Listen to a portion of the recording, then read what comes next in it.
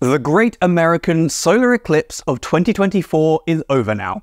Maybe you saw it and you want to experience the same awe and emotion again, or maybe you missed it, you feel left out, and you want to know your next opportunity. Either way, let's talk about where all of the total solar eclipses are for the next decade. These are when the moon passes between the sun and the earth during the day, plunging us into darkness, covering the entire sun, and letting us see the sun's corona, surrounded by other, more typical nighttime stars. Once we know where all of the solar eclipses will be for the next 10 years, we can all plan our journeys and hopefully see some amazing things in the near future. There are 7 of these total solar eclipses coming in the next 10 years, and they are spread fairly well over the globe. That is, except the notable absence of any more over the USA, where the next one doesn't happen until 2045. I'll use a few different maps in this video, but in ones like this, the red path through the middle are where the total solar eclipses will be visible from, and the wider paths show places where you can see a partial eclipse at the same time.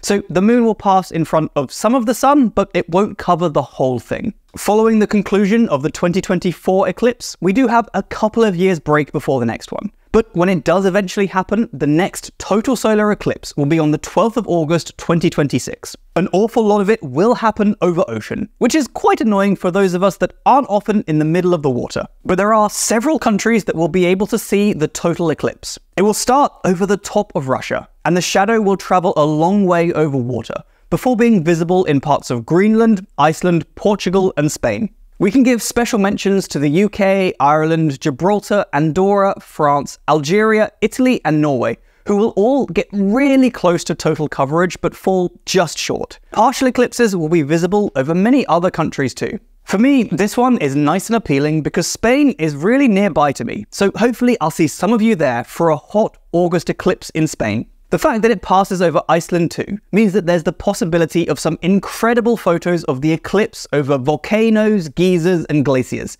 So I'm very much looking forward to seeing all of those. Speaking of particularly awesome photo opportunities, we'll have to wait less than a year for the following eclipse, which will happen on the 2nd of August 2027, and will actually cover some similar countries. This will also have the longest lasting totality of all of the eclipses in the next decade, at 6 minutes and 22 seconds, and most of the countries in the path have great prospects for being cloudless in August, and that is always good when you want to actually see the eclipse. The reason that I say this one presents some especially special photo opportunities is that this total eclipse goes straight through Egypt. Admittedly, Cairo is just a touch too far north to see the moon completely cover the sun, but it will be incredibly close to full coverage, and the thought of seeing photos of an almost total eclipse over the pyramids and Sphinx is very exciting. Expect to see a lot of conspiracy theories and apocalypse predicting pop up around about that time. The city of Luxor, that has some of Egypt's coolest history, is directly in the path of totality though, so that will be one of the best spots to see the eclipse from, if you ask me. The other countries to get the total eclipse, as well as Egypt, will be Algeria, Gibraltar,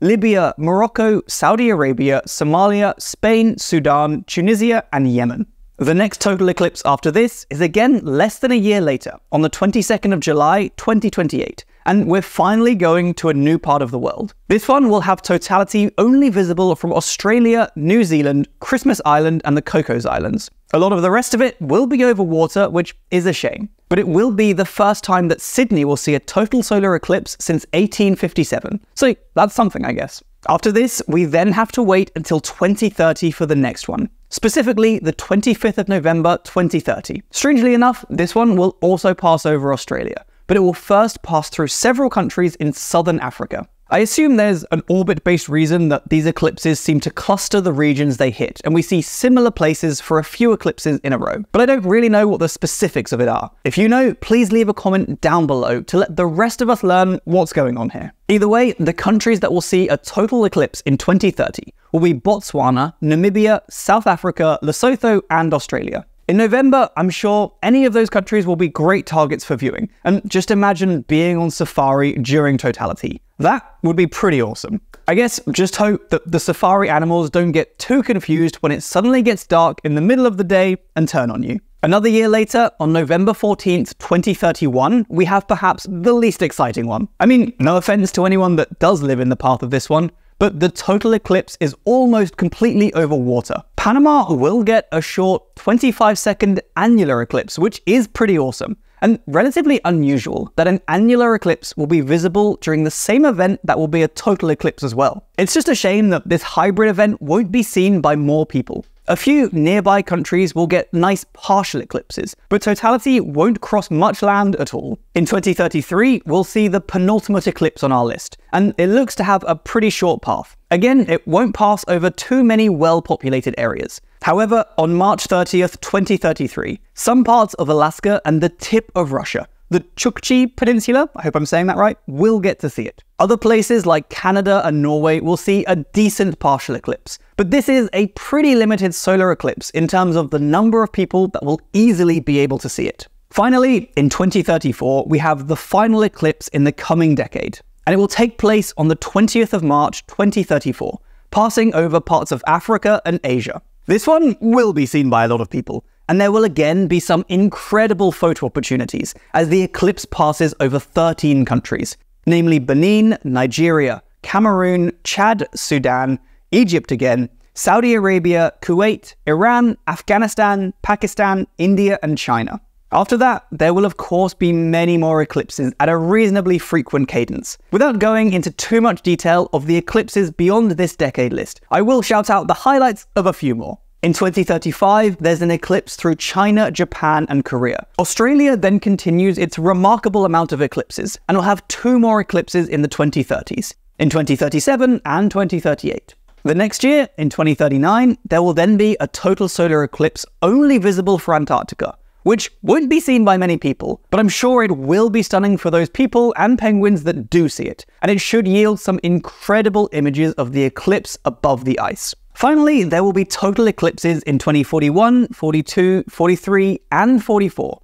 before the USA finally gets its next one in 2045. Let me know down below if you're hoping or planning to see any of these, or which one you're most excited to experience, either in person or vicariously through the awesome images that other people will take. Thanks a lot for watching, and if you made it this far, please consider subscribing as it helps me out a lot. And you can check out another video just here that YouTube thinks you'll like after this one. Until next time, stay safe team. I'll see you soon. Bye!